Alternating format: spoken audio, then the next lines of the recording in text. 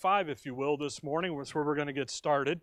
Wonderful. One of the nice things about having my office right there is when you forgot your notes, they're right there.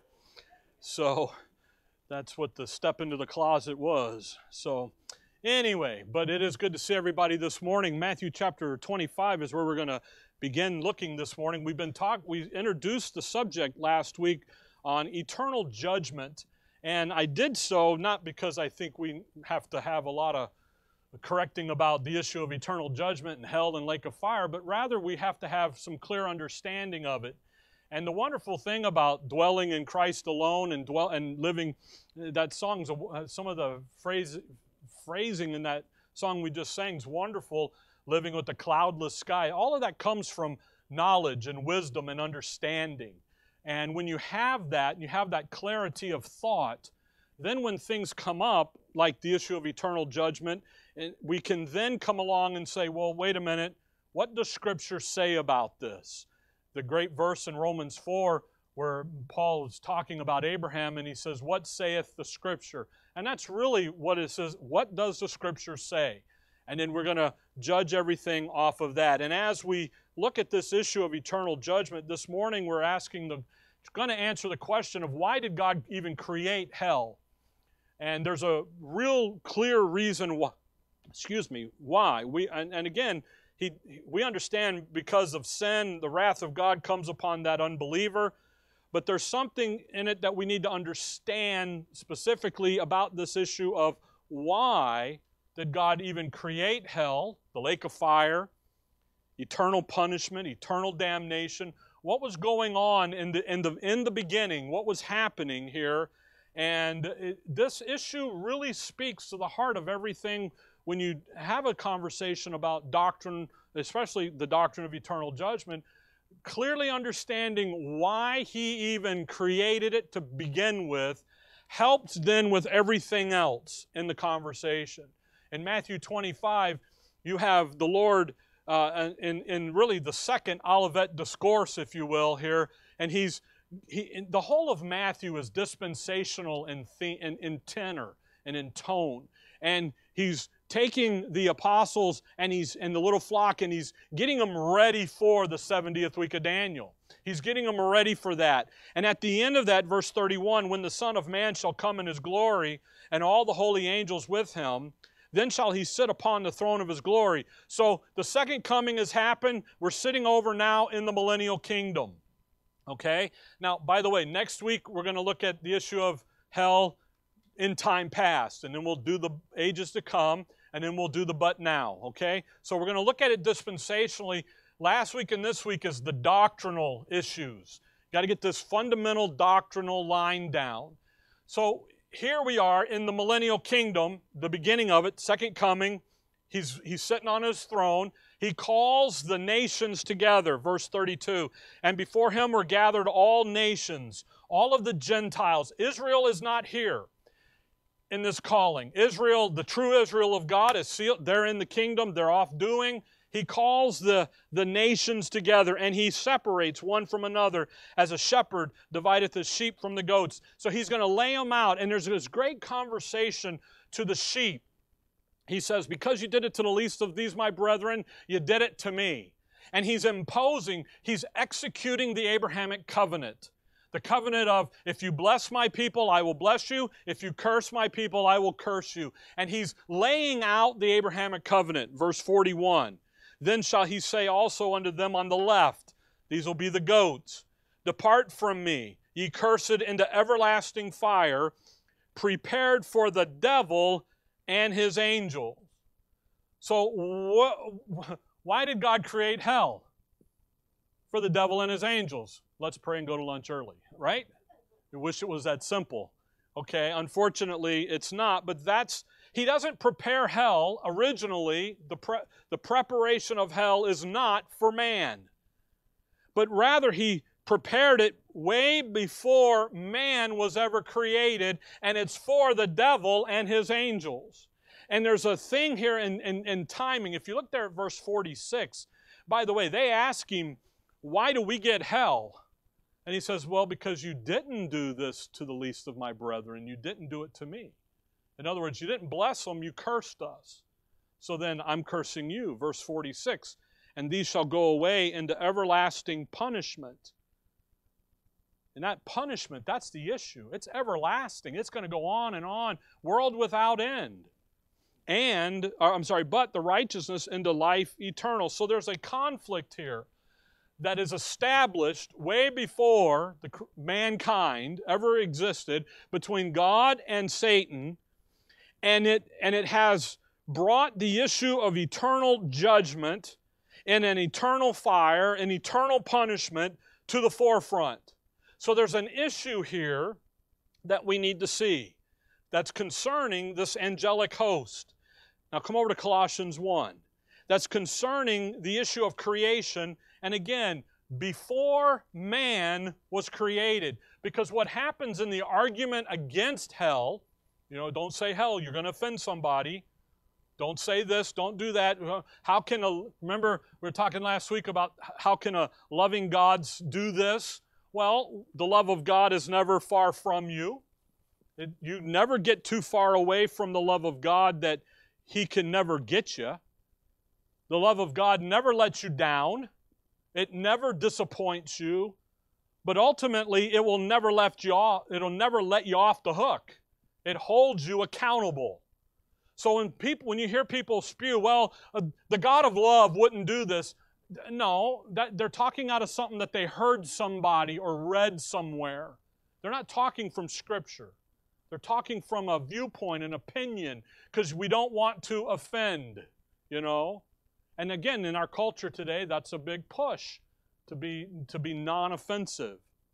But when you come into Scripture, it's really clear that God has established, He created hell for a very specific reason. In Colossians 1, you have Paul begin to pull back the curtain of the heavenly places. And he describes how God created a governmental system in the beginning. Colossians 1, verse 15. Who, and that's going to be the one in whom we have redemption through His blood, even the forgiveness of sins. That's going to be the end of verse 13. Here's His dear Son. So whom, His dear Son, is the image of the invisible God, the firstborn of every creature. For by Him were all things created. Now watch how He's going to define the all things for you. Whether that are in heaven and that are in earth. Notice it's heaven, singular, not heavens. So now we are in Genesis 1:1. In the beginning God created the heaven and the earth. Now Genesis 2:1 has heavens. Why? Because there's been the creation of the second and first heaven. But here, Paul takes us back to before Genesis 1:2, where he starts to create. He takes us back into 1:1, and he says in 1:1, he says, hey, back there, He created a system, a governmental structure, things that are in earth, that are in heaven, that are in earth, visible and invisible. Well, what would be visible? The earth, the invisible, the heavens. Now, you guys are going to get a theological degree today. And there's step one. This stuff isn't hard. You know what's hard about this stuff? Believing it. That's really what the book is clear, but we got to believe it. Whether they be thrones or dominions or principalities or powers, all things were created by Him and for Him, and He is before all things, and by Him all things consist. What's happening here? In creation, in Genesis 1:1, when God created, what did He create in 1:1? He created, Amos 9, verse 6 says, He laid the stories in heaven. Stories as in levels. A 10-story building. That idea, not stories as in, hey, did you hear the one about the guy who walked in the bar and blah, blah, blah. He's not that. He's talking about, hey, here's rank and authority. Here's structure. And He does it way back before He ever created man. Come back with me to Job 38, just real quick. Yesterday, Job 38, in the men's fellowship, we started talking about the period between Genesis 1:1 and 1:2. And in that, this passage, was a component in it because you got to check the timing of it. Job 38 verse 4. Job, the Lord is talking to Job, and He's asking Job to think like a man would think. Think like humanity. You're a man. Where were you? Where wast thou when I laid the foundations of the earth? Declare if thou hast understanding. Who hath laid the measures thereof, if thou knowest? Or who hath stretched the line upon it? Whereupon are the foundations thereof fastened? Or who laid the cornerstone thereof? Where were you, Job, when I created heaven and earth? 1:1, Genesis 1:1. Where were you, Job? Well, Job wasn't there. Man wasn't there. Man doesn't show up till chapter 1, verse 6. The sixth day of chapter 1. Verse 6 is like day 2, I think. Okay? Where were you, Job? Job, like, I wasn't there. Job has to say, you were there. You created. In the beginning, God created. Now watch verse 7. I woke her up. That's good. That's an amen right there. Yeah, exactly. Yeah. Look at verse 7. Now watch this, the morning stars sang together and all the sons of God shouted for joy. Several things to catch in verse 7. Notice the word when. Job, were you there when I laid all the creation out? And when the morning stars and the sons of God, different classes of the angelic realm. By the way, notice all the sons of God. This is pre-fall of Satan. Satan is the son of the morning, Lucifer. We'll see it in Isaiah 14. He's the leader of the group of the morning stars. He's the head guy. All the sons of God, the angelic realm, what do? They watch God create heaven and earth. But what did He create? Thrones, dominions, powers, principalities, mights, rulers. He created a governmental structure. Why? Well, because He doesn't let creation just run amok. He's got order to it. He's got structure to it. So when we understand that the Lord Jesus Christ, He's the head of the creation, He created positions of governmental rank and authority. He doesn't leave creation to just do whatever they want to do. And He does it all prior to man ever showing up. Oh, can I show you something? You want to? This is just, come over to, look at Genesis 1. I hit this last hour at the end of Sunday school. Look at Genesis 1 and get Genesis 6. No, 9. 9. Folks, the wisdom of God is so wonderful when you can understand it. You can grasp it. You can see it. You can stand in awe of it. Look at Genesis 1, verse 28. And God blessed them, Adam and Eve. And God said unto them, be fruitful and multiply and replenish the earth and subdue it and have what? Dominion. Why would He have to tell Adam to subdue something and to have dominion? What's going on? We got an enemy. We have an adversary. Psalms 8 in place. Adam, your job is to go out there and establish human government in the earth for me. You're my guy. That's what you're to do. Subdue it, have dominion over it. Now, what happens? A couple chapters later, Adam and Eve fall. Now come to Genesis 9. Man gets wicked. God floods the earth, kills everybody but Noah and his 3 boys and their family. They get off the boat. They have a big altar party.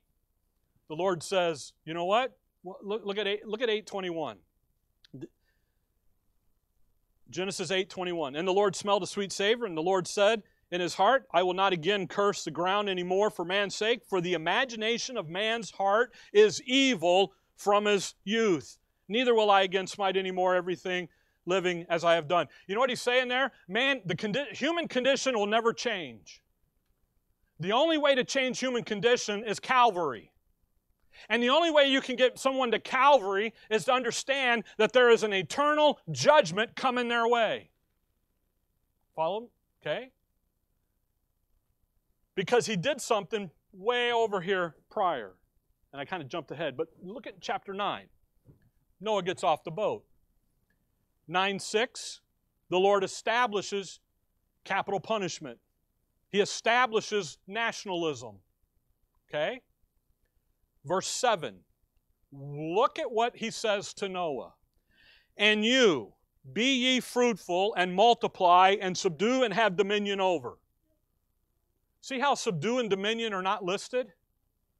Because it's not Noah's job to establish human government. God just did it. And He's going to give it to the issues of the nations. Chapter 10. Why is He doing all that?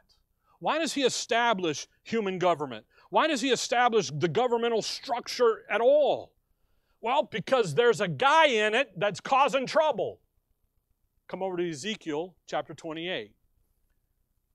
Lucifer, Satan, the devil, the dragon, Leviathan, the crooked serpent. He's got a ton of different names depicting different times and characteristics.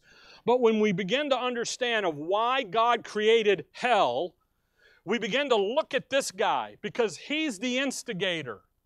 He's the one that started the rebellion against God's governmental structure. There's always one. Ezekiel 28. Ezekiel 28, verse 12. Son of man, take up a lamentation upon the king of Tyrus, and say unto him, Thus saith the Lord God, Thou sealest up the sum full of wisdom and perfect in beauty. Thou hast been in Eden, the garden of God. Now stop there. Right off the bat, you know that the king of Tarsus was not in the Garden of Eden. So obviously he's not. Historically in time, Ezekiel is talking to the king of Tyrus. He's standing there. But who is he? He's a man.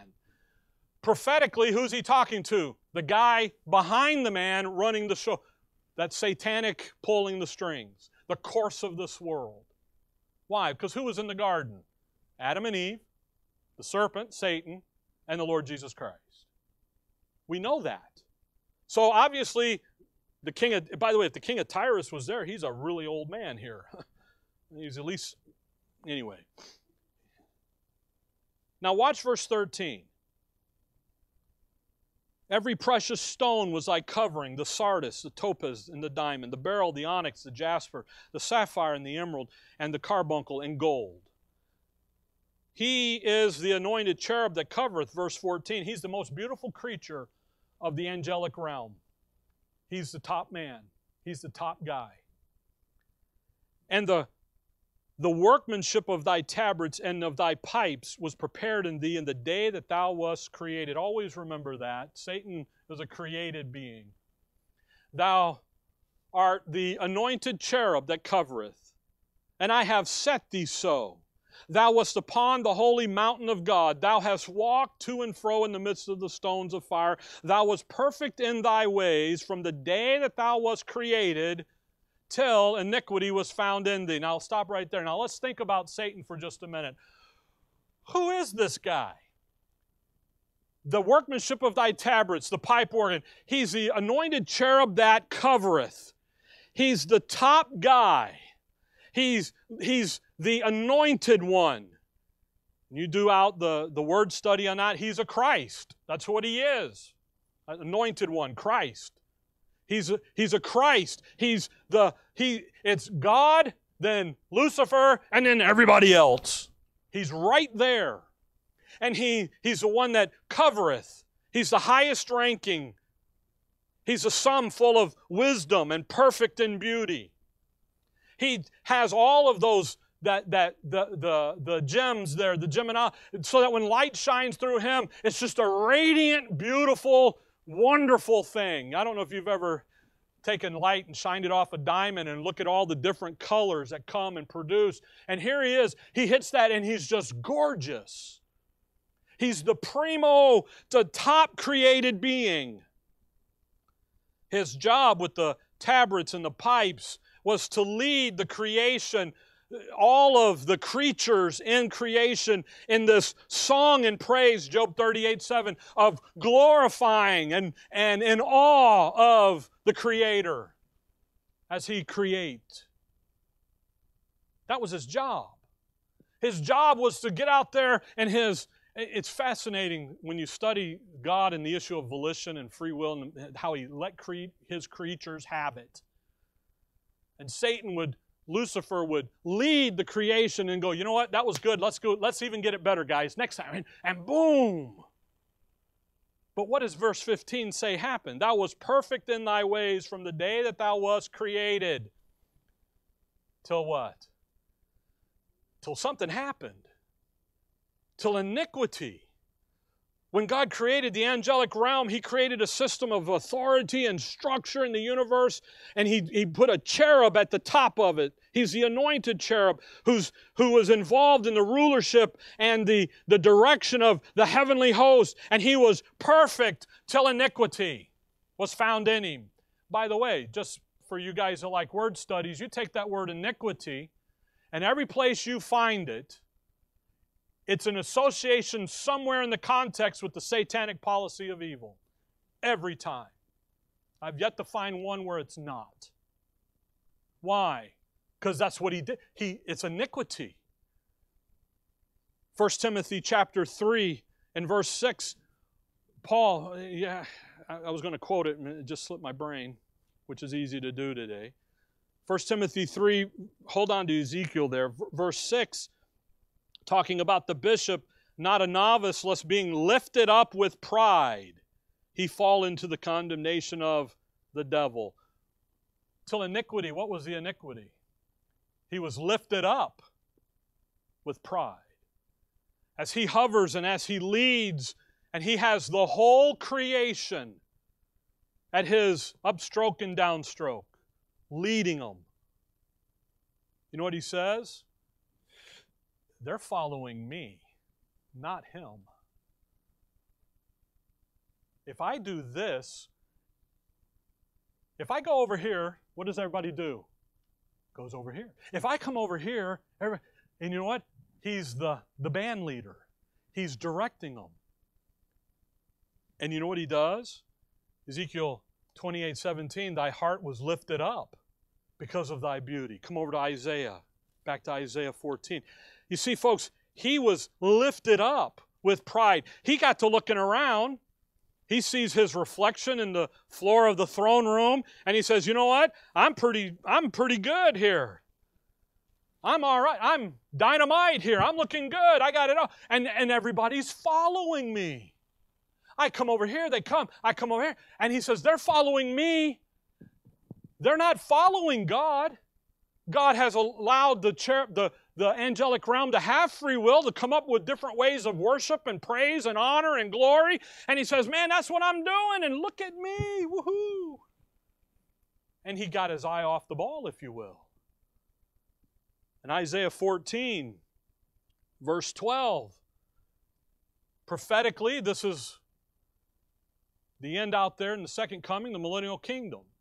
The little flock, as Satan is going to be taken and cast down into the lake of fire. The end of the 1,000 years, they're going to mock Him. This is a mockery, a rebuke of the adversary for what he said back in Genesis 1:1 and 1:2. And what does he say? What do they say? How art thou fallen from heaven, O Lucifer? Wow, where did he fall? He fell from heaven. He fell from the mountain of God where God had set him. You see, he was there. He was top. Luke 10 says, I saw Satan fall as lightning falling from the heavens. He fell. Keep reading. Gets better. Son of the morning, how art thou cut down to the ground, which didst weaken the nations? Here he is. He's lifted up. Keep reading. Man, this will help with understanding hell and the wrath of God and the lake of fire. By the way, what kind of fire is it? It's a fire that salts. It's a preserving fire. It's not a consuming fire. You don't die and go to hell and quit existing. When we go over in Luke 16 and look at the rich man and Lazarus, he didn't quit existing. He went on existing. You get great pictures in there, great understanding doctrinally. Your soul has a bodily shape. It doesn't look like Casper the Friendly Ghost. I said that. Yeah. Casper the Friendly Ghost. Somebody goes, who's that? I go, just YouTube it. Come on, you forget, age and time. Who's Casper the Ghost?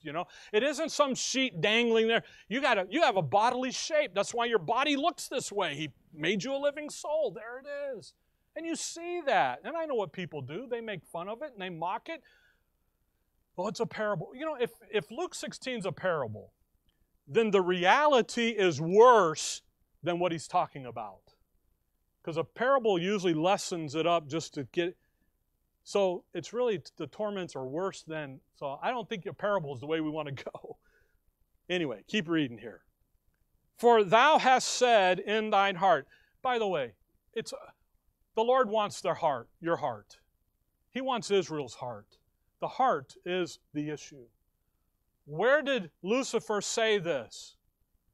In his heart, in his mind, in his thinking.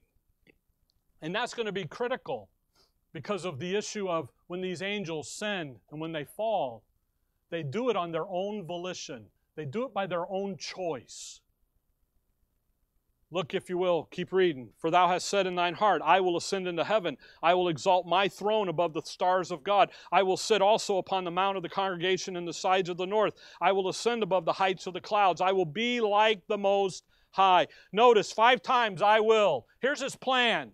Here's the great lie program. Here's Romans 1 where they take the truth of God and they turn it into a lie and they worship the creature more than the Creator. Because who's saying this? Not the Creator, the creature is.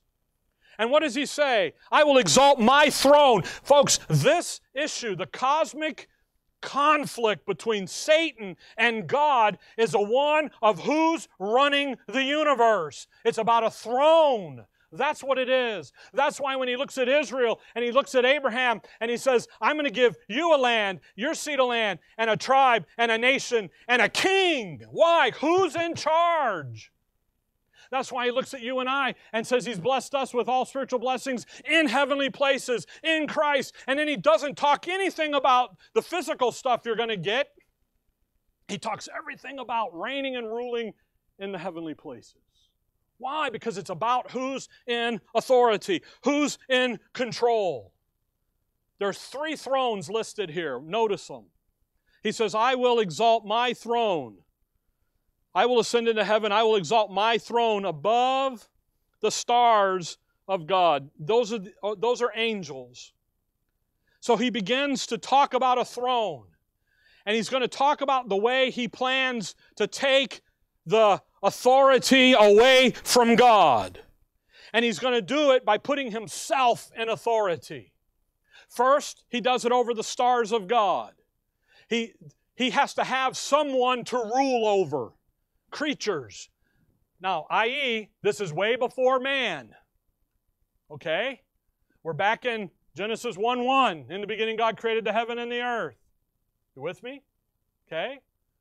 What's he say? I'm going to run the universe. I have to have someone. I have to have creatures to serve me. So we have a throne of rulership and authority over servants. By the way, that's what angels are. They're ministering spirits. They're servants. I'm going to rule over the servants. I will sit, number 2, I will sit also upon the mount of the congregation in the sides of the north. Oh man, everybody, the sides of the north, right. Well, in the second heaven, up in the sides, in the corner of the north, there's a planet, okay?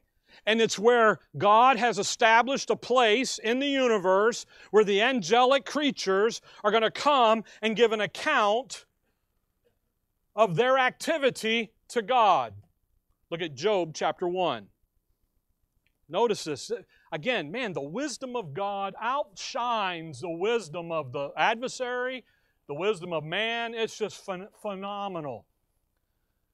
In the millennial kingdom and in the eternal kingdom, new heaven, new earth, this place is moved to the earth. And it sits literally in what is modern-day Lebanon, if you will, up in the northern quadrant of the land. But for now, it's Job 1. Job 1, verse 6.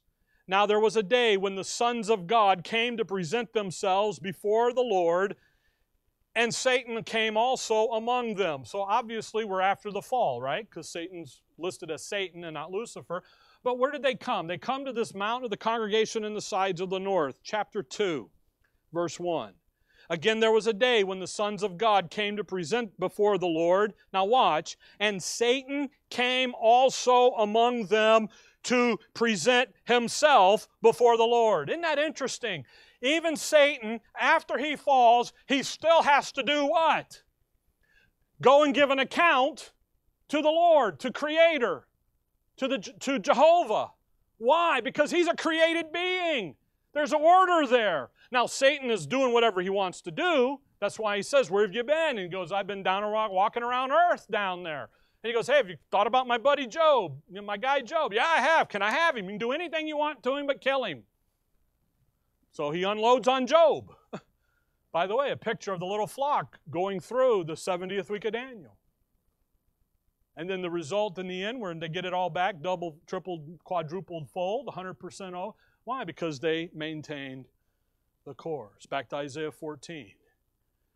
So now, not only does he have creatures to serve him, but now he has these creatures come and give an account to him, answerable to him.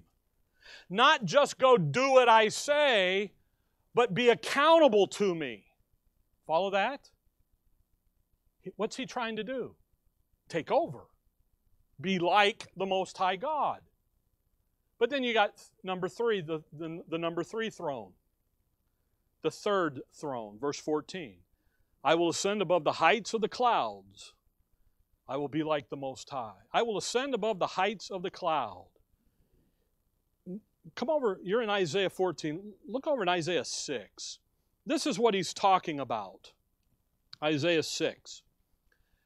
When he talks about ascending above the heights of the clouds, he's talking about that throne of worship that God sits on.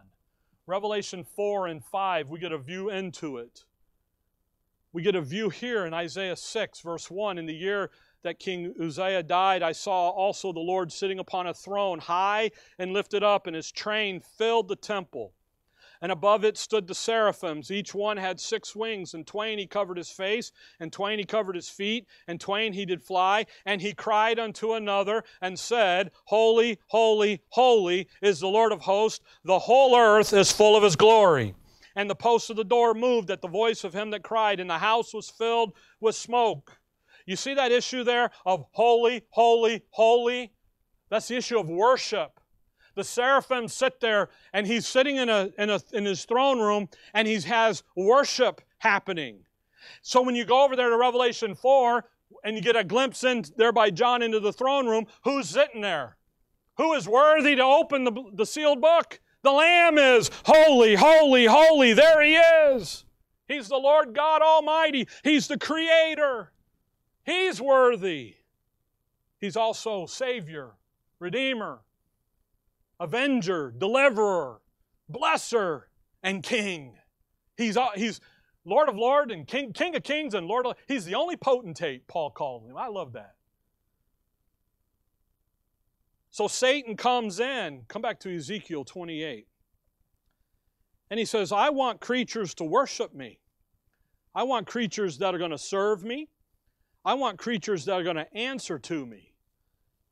So therefore I will be like the Most High God.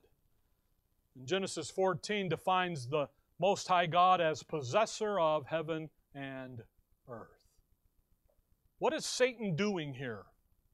He is rebelling against God Almighty.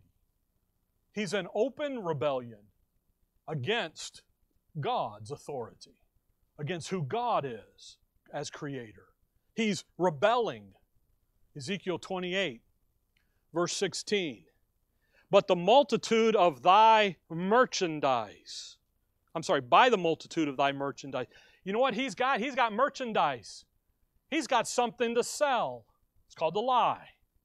He's got something to sell over there to that angelic realm. It's filled the midst of thee with violence, and thou hast sinned. Therefore I will cast thee as profane out of the mountain of God, and I will destroy thee, O covering cherub, from the midst of the stones of the fire. Verse 18, thou hast defiled thy sanctuary by the multitude of thy iniquities, by the iniquity of thy traffic. What has he got? What's he trafficking? I'm God. What's he going to do in 2 Thessalonians 2? He's going to sit on that throne, and he's going to say what? I'm God. See, I rose on the third day. I'm God. And he's going to cause all that is worship to come and worship him. You know, it's in the Antichrist, but it's also in Satan doing it. He looks around creation. Again, what is he? He's the master conductor. Get him going this way. Get him going that way. And he says, guys, don't worry, don't follow him. You need to follow me. He looks at Eve in the garden. Yea, hath God said. Did God really say that, Eve? You know the questions. 5, the subtraction. But in there, he points Eve to the angels and says, there's something that God knows that he doesn't want you to know about being a God over there. Do you see him going up and down, Eve? Can you do that? So Eve jumps. She didn't get very high. She goes, no, I can't fly. I want to fly. Satan says, Eve, if you join me, I will give you the illumination of wisdom and knowledge that you need to be able to decode the code so then you can fly and be like those other gods. And she goes, you know what? I think I want to do that. So she reaches over and she takes of that grape and she says, yep, boom. And you know what? And then now the rest is history. What did he do? He duped her, didn't he? By the subtlety. He corrupted her mind. He got her off of looking at who she was to looking at something that she wasn't supposed to ever be. He took her off of looking at who she was in Christ. Could you imagine being in the likeness of God so perfectly that you don't mess up? Hello? I do. She had it. Adam had it. He's standing right there. He could have said, hey, hang on a minute, honey. Time out. Conference time. Hey, Lord, remember Numbers 13? We need a little help down here because she's about to make a vow that I need unvowed. Could have easily claimed it. He didn't. He says, oh, where have you been all my life? Good looking? Woohoo! And off he goes. What's he doing here with the angelic realm? He's merchandising. He's trafficking a lie. I got the decoder ring. I got the code, guys. I am full. Who is he? He's the sealest up the sum, full of wisdom and perfect in beauty. He knows it all. There's nothing kept secret from him. That's over in 28:3. But thou art wiser than Daniel. There's no secret that they can hide from thee. He knows it all. And he says, guys, you follow me, and you know what it'll be? It'll be like winning the Powerball every day, man. It'll be so much great. It'll be so fun. Everything will be free. Just come and do what? Serve me, worship me, obey me. And come over to Daniel. What did they do? What did the angelic realm do? They went with him. I know the verse in Revelation says 1/3 of the angelic host, but I'm going to tell you there was more than that. Daniel chapter number 10. Gabriel is on his way to give Daniel an answer to a vision. Daniel 10, verse 11. Daniel 10, 11. And he said unto me, O Daniel, a man greatly beloved, understand the words that I speak unto thee, and stand uprightly, for unto thee am I now sent. And when he had spoken these words unto me, I stood trembling. Then said he unto me, Fear not, Daniel, for from the first day thou didst set thine heart to understand and to chasten thyself before thy God. Thy words were heard, and I am come for thy words. but the prince of the kingdom of Persia withstood me 21 days. So there's a spiritual, in the spirit realm, there's a king of Persia. But lo, Michael, one of the chief princes, came to help me, and I remained there with the kings of Persia. So what's happened? That angelic realm now has revolted. They have rebelled, haven't they? They have rebelled so much that when God's ambassador, the leader of the ambassador corps for the Godhead, Gabriel, shows up, you know what they do? They check his passport. They double check it. They say his luggage is too heavy. It's 55 pounds. It should only be 50, so you got to wait a minute. They pull him over here and say, you know what, your visas aren't in order to cross through our territory. And they run the governmental roll over him. And he sits there. And he waits for Michael to show up. Now, who's Michael? He's the archangel. He's the leader of the 5-star generals. He's the head guy. He rolls in. And they go, okay, you're free to go. Go. Get out of here. And then he comes down, verse 20. Then saith he, knowest thou wherefore I come unto thee? And now will I return to fight with the prince of Persia. And when I am gone forth, lo, the prince of Grecia shall come. So what does Gabriel know he's got to do? He's going to go right back up there through that King's Highway, through the outer space, through the universe, and he goes, and I'm going to fight them. I got to go back through. I got to go back now, and they're going to withstand me. They're going to stop. They're going to inhibit the Word of God going forth. In verse 21, but I will show thee that which is noted in the Scripture of truth. Now watch. And there is none that holdeth with me in these things, but Michael, your prince. There's none that holdeth with me in these things. What things? The things noted in the Scripture of truth. The things he just delivered to Daniel. Except for who? Michael. So when Lucifer falls, when he merchandises Isaiah 14, the lie plan, when he lays all that out, he instantly takes the upper echelon of the angelic realm other than Gabriel and Michael. Well, if the top goes, usually what happens then? Everything flows down, right? Okay? And when the rebellion begins, go back to Ezekiel 28, God pronounces a judgment against Satan and those angels that follow him in rebellion. And he stops the rebellion by creating a judgment that was so horrible and terrifying that all the angels that had not joined Satan's rebellion stopped in their tracks.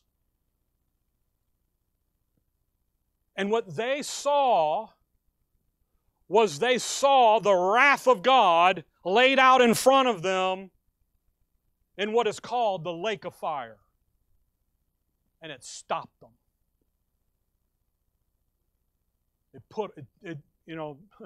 The old preacher said, better to be hell scared than hell scorched, and it stopped them.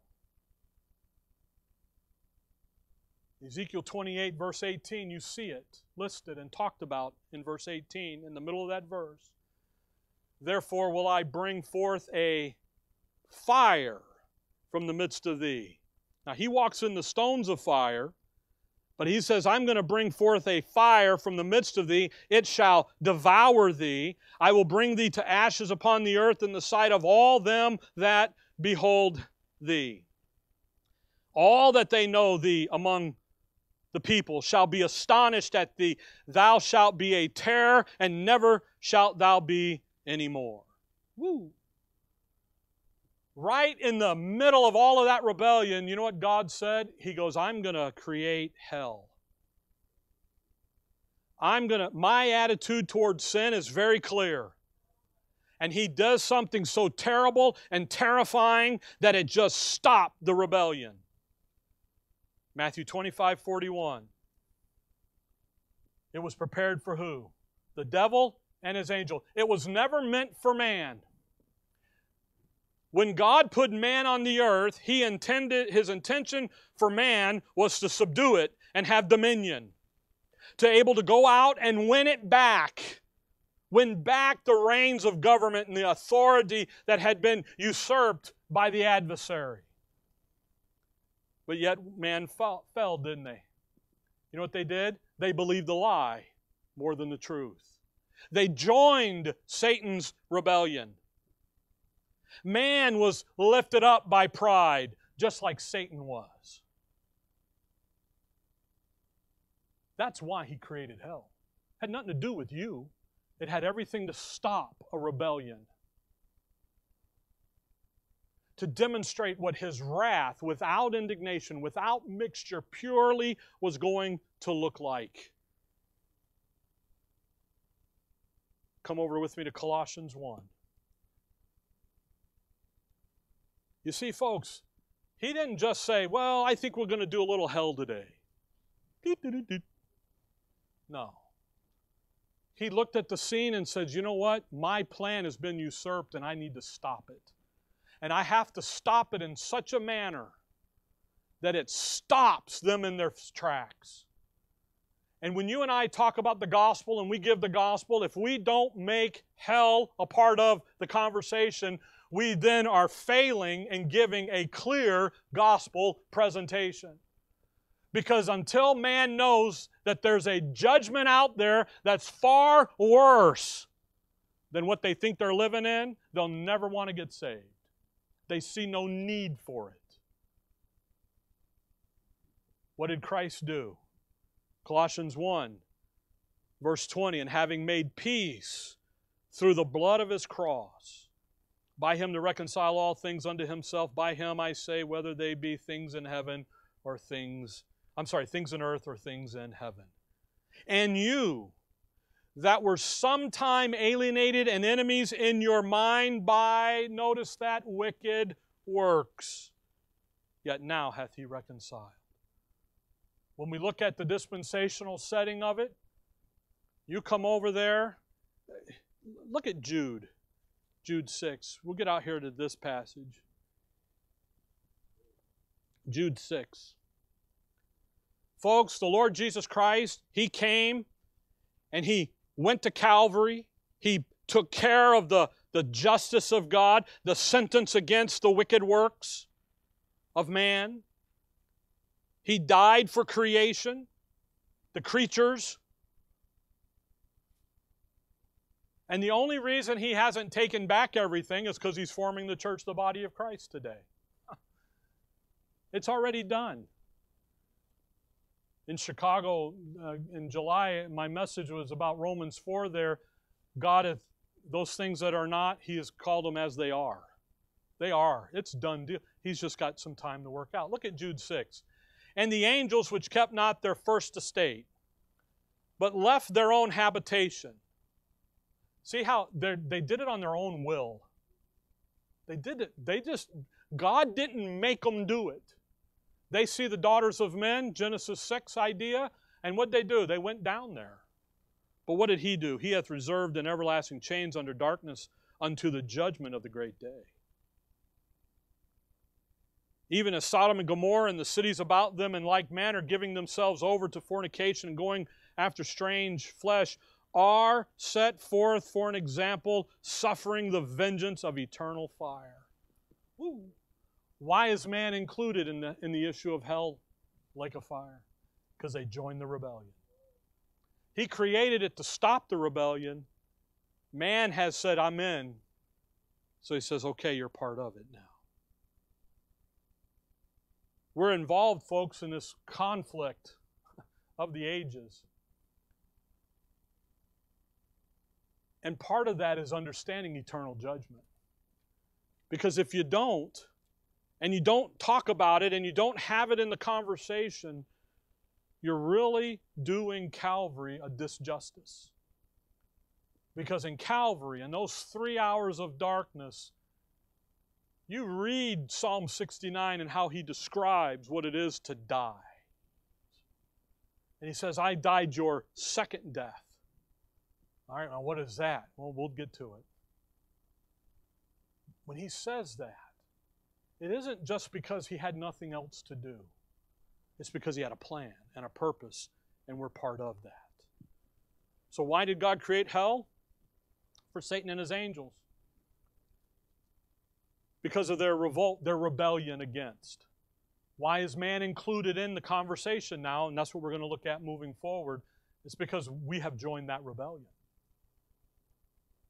That's why I read that thing in Genesis there about man is evil from his youth. There's a point in time, and you're done. So what do we need to be? We need to make sure we're on the right side of the ledger, right? How do we do that? It's trust, faith alone in the shed blood of the Lord Jesus Christ. It's that simple. It's not hard. It's not difficult. It's just believing it and saying, yep, that's where I need to be. Why? Well, I don't want to face that. We'll look at where it's at next time. We'll look at the conditions in there, what's happening. People think, oh, when I die and I go to hell, they cease to exist. No, they remember everything. Could you imagine being tormented by being reminded of all your failures and for eternity? And then you go dump them in the lake of fire and they're removed completely from the presence of the Lord. It's even worse. It's like, ugh. And people, oh, you shouldn't talk about it. No, you should be talking about it. Because that's the human condition and the result of it. You ought to have this stuff clear in your mind. You ought to work it out. Look through it. Study it. Because it's a key component in everything that God's doing. Dear Heavenly Father, we thank you for the morning, Lord. We thank you for your word. We thank you for Calvary and for the activity of the Savior on Calvary and for all that He's done for us so that He can have a group of creatures that love Him, that worship Him, that adore Him, that obey Him for the fulfillment of His purpose and His plan in all of creation in the heavenly places. And we do that because that's what you have required of us to do. In your name we pray. Amen.